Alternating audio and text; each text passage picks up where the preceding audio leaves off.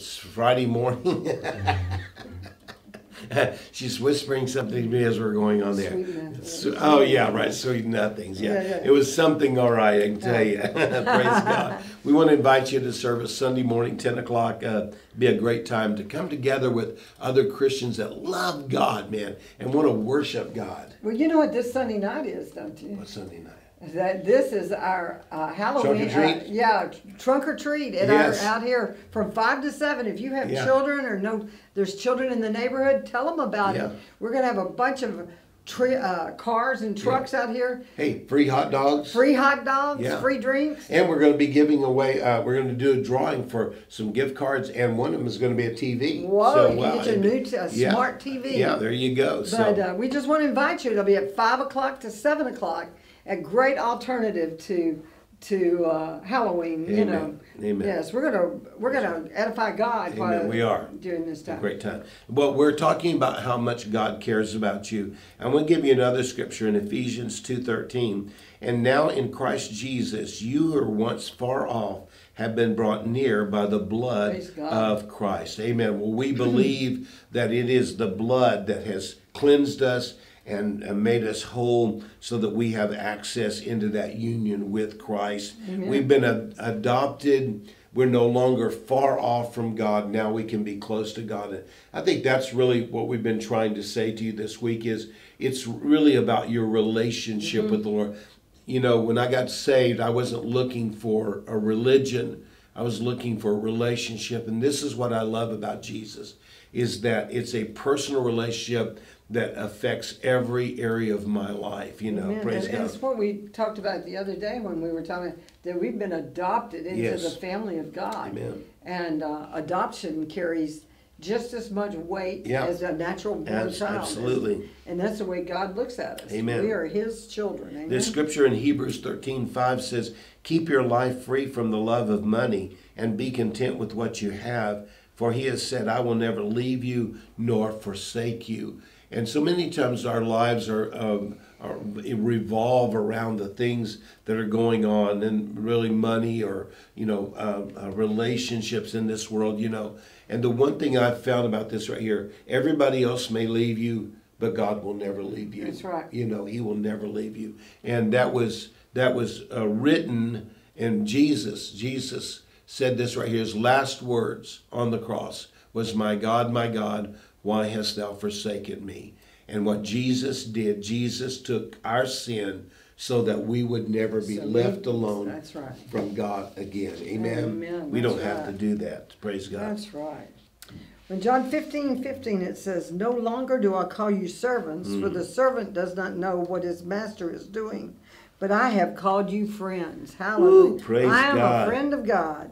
For all that I have heard from my Father, I have made known to you. This is Jesus talking about the words that He speaks are God's words. And the examples He shares of His life were God on this earth. I wonder how many people would say, Jesus is my casual friend. Yeah. You know, not my intimate friend. Not my intimate friend. The one that I call. The one that you can tell anything to. Yes, tell anything to, yeah. You know, because of this, when I think of an intimate friend, that's someone you'll tell your heart to. You'll pour your heart out to. And they want you knowing that they're not going to reject you. You that's know, right. Not. Because they love you, they care about you. They don't just care about who you are, what you have. They care about you. That's right. Yeah. I love this next verse. Isaiah 49:15 says, "Can a woman forget her nursing child, that she should have no compassion on the son of her womb? Even these may forget, yet I will never forget you." Wow, that closest relation, that bond that's created by a mother and a child. Right, He's showing us that his is even greater than that. Oh, man. And if you've been a mom and you've nursed, and even if you weren't able to nurse, you know that, what do they call them, mama bears? I tell you what, you don't mess with their children, do you? I know. And that's the way it is, and that's the way He is. He's Papa Bear. He is. And He's taking care of us. He's watching out for us. And sometimes we forget how much concern and compassion He has for us. But He does. And like I said the other day, Jesus is sitting at the right hand of the Father saying, Father, I know how they feel. Yes. And He has this great compassion on us. And so you be encouraged to know that he cares about you. Let me read this last Yes, scripture. we'll end on This this is one 2 today. Corinthians chapter 1, verse 3 and 4. Blessed be God and Father of our Lord Jesus Christ, the Father of mercies and the God of all comfort. Listen to this.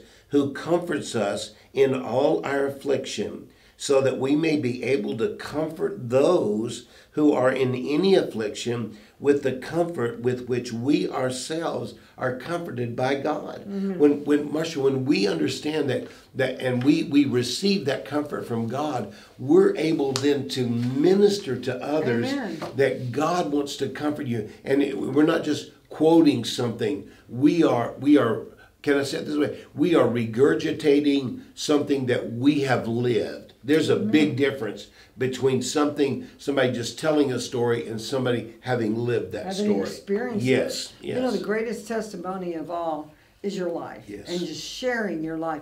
You know, people say, I can't lead others to Christ. You don't have to preach to them. All you have to do is let the word of God come out of your mouth of what God did in your life. Let others see the intimacy that you have with Him. Amen. That relationship, how that relationship has changed your life.